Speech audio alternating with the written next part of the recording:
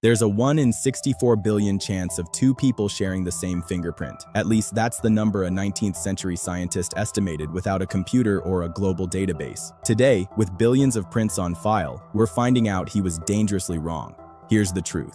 That statistic cemented the belief that fingerprints are perfect identifiers. Courts accepted them as hard evidence. Police forces across the world used them as the gold standard for solving crimes. But here's the catch. Galton's math wasn't based on massive datasets. It was based on assumptions and limited observations. He didn't actually compare billions of fingerprints he just estimated. Fast forward to the 21st century. With billions of people's prints stored in government databases, researchers discovered that fingerprints aren't as unique as we thought. In fact, partial fingerprints, the kind often lifted at crime scenes, can sometimes match multiple people. Welcome. In this video, we're going to look into the science, the myths, and the security implications of fingerprints. By the end of this video, you'll understand why trusting your fingerprint as the ultimate lock might be riskier than you think. This video will break down the flaws in the security you use every day. But if you're a business looking for a defense that goes beyond single points of failure, you can see how our AI agents analyze the bigger picture at Tileris.com. Now, let's get into the science.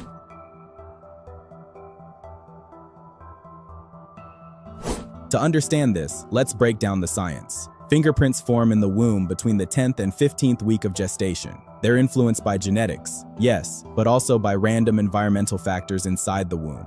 Think of things like the pressure of amniotic fluid, the baby's movements, or even the density of nutrients. All these tiny variables shape the ridges on your fingers. That's why identical twins who share the same DNA still don't have the same fingerprints. Their prints are similar, but never truly identical. While the overall pattern might be unique, like a whorl, a loop, or an arch, it's the detailed ridge endings and bifurcations that make up a fingerprint's minutiae points. These are the specific features biometric systems compare. Here's the thing, modern fingerprint sensors don't scan your entire finger. They only capture a small portion. Your phone, for example, might only store a template of about 30 to 40 minutiae points. That's enough for recognition, but not enough to be mathematically impossible to replicate. Think of it like a jigsaw puzzle. The full fingerprint is the whole puzzle, but your phone is only storing a few corner pieces. If another puzzle has similar corners, you could get a false match. While fingerprints may be unique in theory, the way we use them in practice leaves plenty of room for error. This brings us to the dirty little secret of biometrics: error rates. Every biometric system operates on a trade-off between two key metrics: the false match rate and the false non-match rate. The false match rate is the chance that the system will incorrectly match an imposter's fingerprint to your template. The false non-match rate is the chance that the system will reject your own legitimate fingerprint. If a manufacturer makes the system super secure to prevent any false matches, you'll get frustrated when your phone fails to recognize your thumb half the time. So, for consumer devices like phones, these systems are intentionally tuned for convenience, not for maximum security. They are designed to be more forgiving, which means they have a higher, albeit still small, tolerance for a potential false match. That convenience you love when your phone unlocks instantly is the very thing that makes it inherently less secure than a high-security system at a government facility.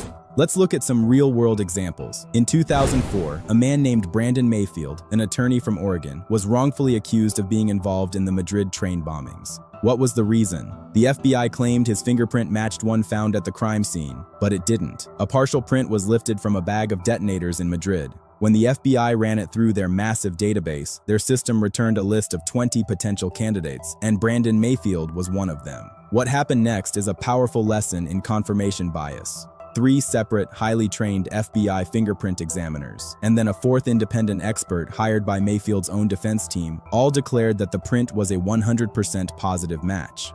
Mayfield was arrested as a material witness and spent 2 weeks in jail, facing the possibility of the death penalty as an accused terrorist. He was only exonerated when Spanish authorities, who had disputed the FBI's match from the beginning, independently identified the print as belonging to an Algerian national. The FBI was forced to admit its error and issue a formal apology. The Mayfield case sent shockwaves through the forensic science community, proving that even with the best technology and the most trained experts, fingerprint evidence is not absolute. Mayfield was released, but not before his life was turned upside down. The US government even had to issue an apology and pay him compensation. This wasn't a one-off mistake. In several other cases, partial prints have led to wrongful arrests. The core problem is that prints are rarely lifted in perfect condition. They're smudged, incomplete, or distorted. And when algorithms try to match those imperfect prints against massive databases, mistakes are bound to happen. Even outside of law enforcement, researchers have demonstrated that it's possible to spoof fingerprints. In 2014, the hacking group Chaos Computer Club famously replicated a German politician's fingerprint using just high-resolution photos of his hand. They didn't even need his actual finger. That's right, your so-called unique password can be stolen with a camera. Today, fingerprints are everywhere in security. We unlock our phones, secure our laptops, pass through airport gates, and even unlock our front doors. The logic is simple. Unlike a password, you can't forget your fingerprint. And unlike a key, it can't be stolen from your pocket. At least, that's what we thought. But here's the fundamental flaw. Fingerprints are not secret. You leave them on everything you touch: your phone screen, a glass of water, a doorknob. Unlike a password, which you can keep private, your fingerprints are constantly exposed. Think about it. If someone wants to steal your password, they have to hack your account or trick you into giving it up. If someone wants your fingerprint, they just need to pick up a cup you drank from. That's exactly how researchers and hackers have replicated fingerprints using things like latex molds, 3D printing, or even simple household glue. And here's the most unsettling part. Once your fingerprint is compromised, you can't change it. If your password is hacked, you just reset it. But if your fingerprint template is stolen from a database, you're compromised forever. So what does all of this mean for security? First, it means we need to stop treating fingerprints as unbreakable locks. They are just one factor in security. Stronger systems use multi-factor authentication, something you know, like a password, something you have, like a phone, and something you are, like a fingerprint.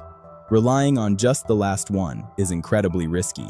Second, centralized fingerprint databases, like those used by governments for IDs, passports, or law enforcement, are prime targets for hackers. If a hacker breaches such a system, they don't just get your password, they get your permanent, unchangeable biometric identity. In 2015, the U.S. Office of Personnel Management was hacked and 5.6 million fingerprints were stolen. Just think about that. Millions of people can never fully trust their fingerprints for secure identification again. Third, the growing use of biometrics raises serious ethical concerns. If corporations and governments have permanent records of your fingerprints, what's stopping them from tracking you everywhere you go? The line between convenience and surveillance starts to blur. So, does this mean we should ditch fingerprints altogether? Not necessarily. They're still convenient and better than nothing in many cases, but they should never be used as the only layer of protection.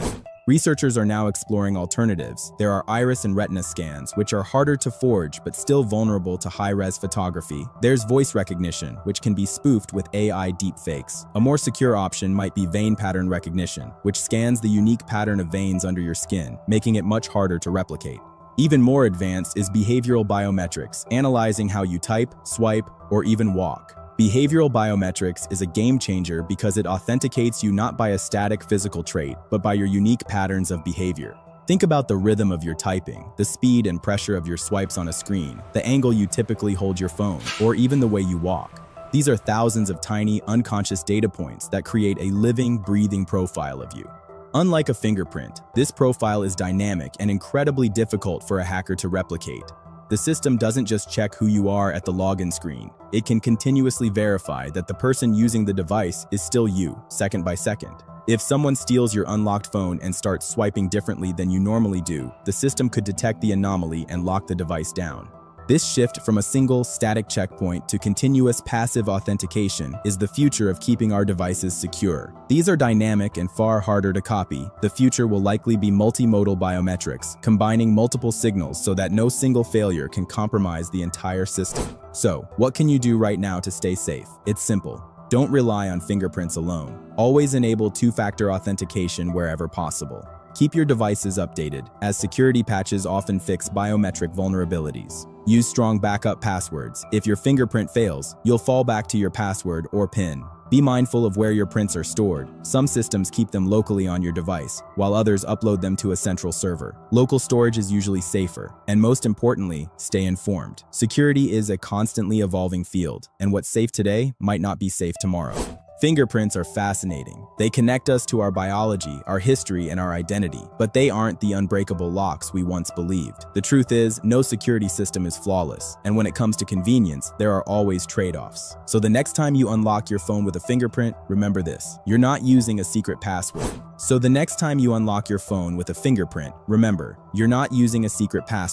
You're using a public signature, one you leave behind everywhere you go. That's why at Tileris, we believe security needs to go beyond single points of failure, like fingerprints or passwords. Our AI-powered agents are designed to see the whole forest, not just the trees, so you can stay one step ahead of attackers. If you'd like to understand how this applies to your business, you can reach out to our experts for a personalized consultation, or even request a demo of our AI agent to see it in action. If you found this video eye-opening, hit the like button, subscribe, and share it with someone who still thinks fingerprints are foolproof.